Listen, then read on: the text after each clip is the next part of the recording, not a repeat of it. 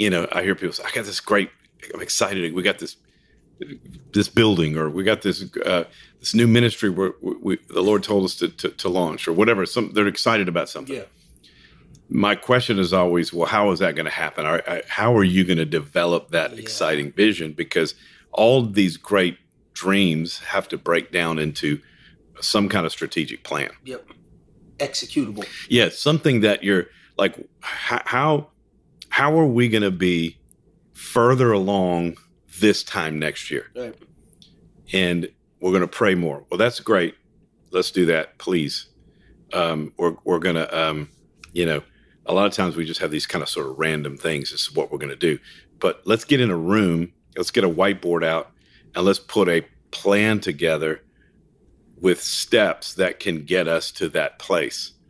I think what happens when you do that is you oftentimes see things you didn't see before.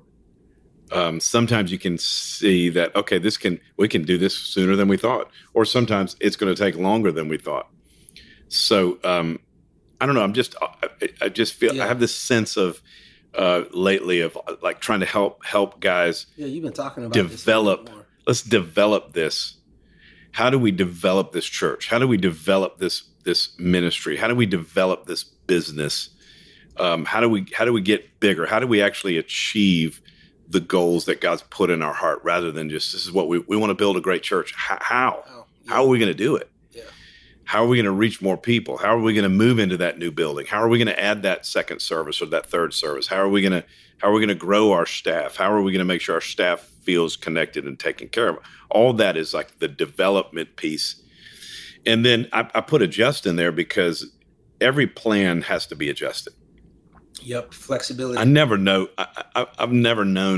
a plan that we've put into place that didn't need some kind of tweak. Right. It needed adjustment. Yeah. Like we just didn't know until we got in it, and we didn't have the information until we started down the track. So I think you're going to supercharge a year. Put some plans in place. Don't just talk about dreams and vision, and put some planning in place. Yeah. We want to add another location. Like, let's back up. Okay, how much money, where, first of all, how much money is it going to take to get is there venues available there? How much is it going to cost? Do we have the leaders? And behind every one of those questions, there's another set of questions. Who are the leaders? Yep. We don't have them yet. How are we going to get them? Let's not let those kind of questions stop us in our track, but actually propel us to move forward and to does it make sense? Yeah. To develop this. This thing. One of the things when it comes to development, it's a little bit of a different part of this conversation, but I hear you talk about all the time is the ability to work on something and not just in something, right. And just how important it is to take time as a leader, as a team, to zoom out of the day-to-day events, calendar, next event, but like pause and let's look at what we're actually doing and how do we actually work on this ministry or on this strategy so that we're moving forward more than just moving forward in the calendar. We're moving forward in strategy as well. It's like, what's your personality like? When an opportunity comes, do you naturally say, no, we can't do that? Yeah. Or do you naturally say, yes, we can do that? And I think both extremes may not be the best. Yeah. The middle of the ground is, I'm not sure. Let me figure out if we can do that. I have definitely, overextended the church before because we said yes to too much.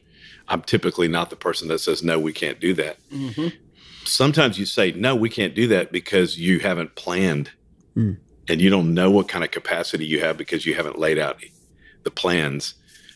So anyway, I could keep going on and on with that one. Strategic planning, I think, is a real spiritual practice and a real spiritual process. Even planning to get better. Right. We have kids' life. Well, how are we going to get better? How are we going to reach more kids? How do we train the teachers better? What's our security protocols? You can always get better. That requires planning too. How are we getting better at reaching students? How are we getting better in worship? Yep. So it's not just about new right ground that we're taking, but planning or getting better also requires planning.